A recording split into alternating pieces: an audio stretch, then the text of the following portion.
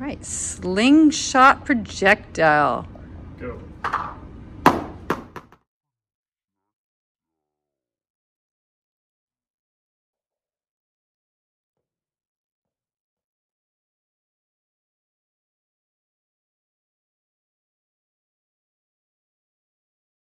Here we have a makeshift slingshot that will project this ball, which will be our projectile. Here's our starting point, measured out and marked with pencil. And this is where we'll begin to measure a range from this position to where it lands here on this poster board. 1, 2, so, 3. I hit that one. And that's where our projectile landed on our poster board. And from that, we'll have a measured range and a measured height from the bottom of the ball to where it lands here on the poster board. And with that measured height and range, we should be able to figure out the initial velocity of our projectile. All right, here we're gonna do projectile motion with a consistent velocity using a dart gun. So most of these are inexpensive, under $10. This is a Nerf dart in here, loaded, and we have over there set up some paper on the ground so we can mark our spot. And the important details we need in this demo and experiment is to get the height from which we fire our projectile. So I'm going to try and keep this level with the height of the table. The bottom of the dart is going to hit the paper here, so we want to measure the range from this height, and we want to measure the height and we want to measure the range, excuse me. So to get the range, so we want to mark the paper, so I'm going to dip my dart in a little bit of water here. Okay, so I'll get a paper marked. I'm going to keep this level, this dart gun level with the table, and I should get a range marked on my paper. Now I'm going to do this again, and I want to do this 3 times so that I can take the average of all 3 of those range units and get a better idea what my initial velocity is. Just make sure and wet it. Okay, so it looks like I didn't get that one wet enough, so I'm going to do it again. Okay, putting it into the dart. Pull the trigger. Make sure I am at this edge of the table so I can measure my range correctly. And fire.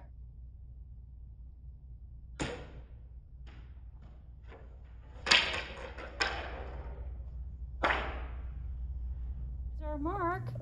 So we'll measure the range from this point. It's a small little wetted dab. Actually easier just to put your finger on there and you can feel it. And measure that, so we'll call that R1, our first dart hit. And we want to do this, repeat this for at least a total of 3 times, so we get a variety of range value. Nice shot.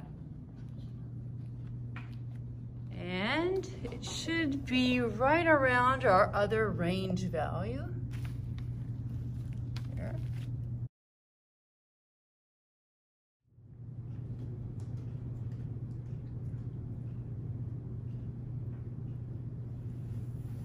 Projectile motion with a catapult set at 45 degrees. Let's analyze the flight path of this glow ball.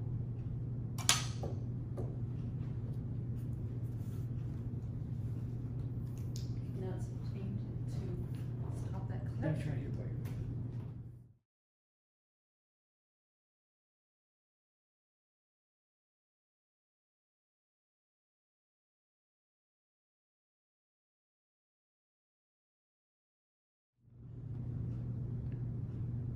Angle of elevation, 35 degrees.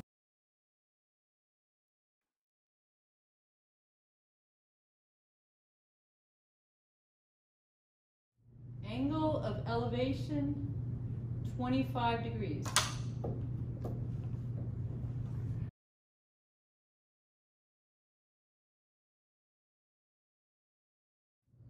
Angle of elevation of 15 degrees.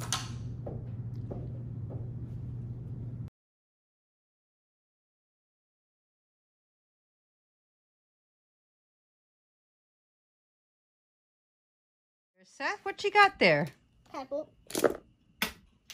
And what does the catapult do? Shoot the ball. And we're trying to make the ball into a can, which is impossible. It's sort of far away, huh? It's not impossible. It can be done. We're ready, Dr. Seth. Fire at will. Whoa, that was so close. It's a little hard to get that in there, though, isn't it? Yeah. Okay, thank you, Dr. Seth, for your catapult expertise.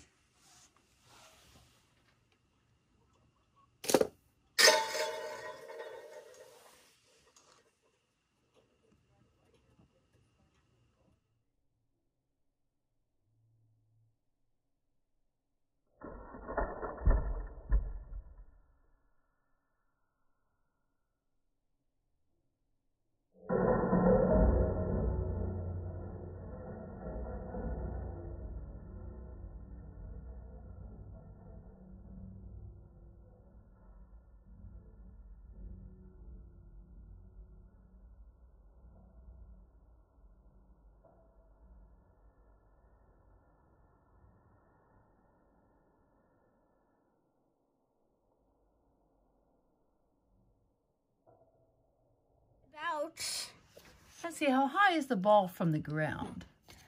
About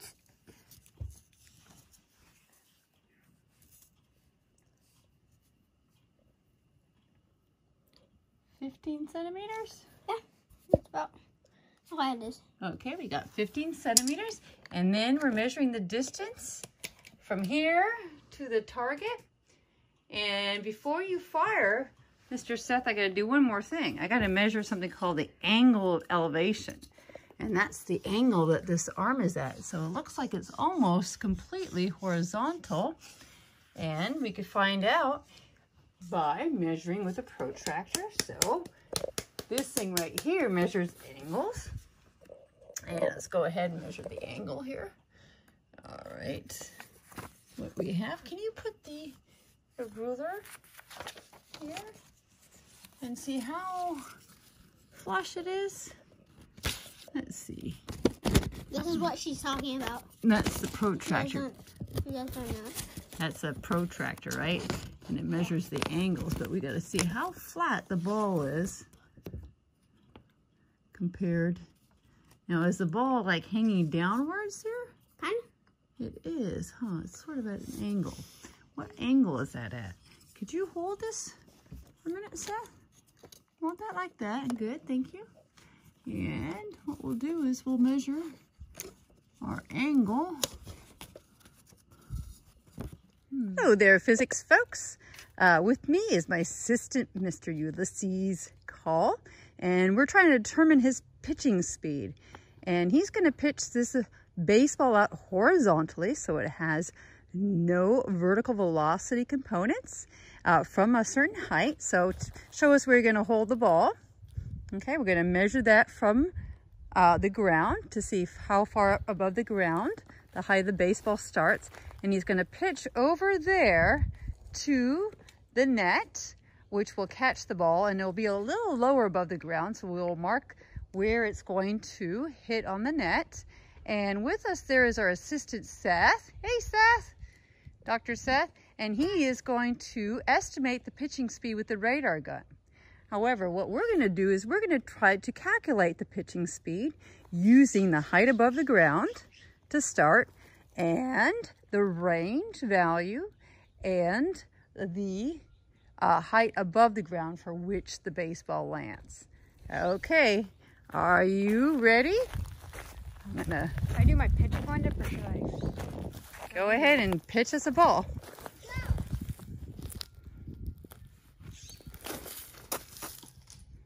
Now we're going to measure the distance from where our pitcher stood to where the ball landed in the net over there. Okay, so our assistants are going to help us in this feat. All right, go.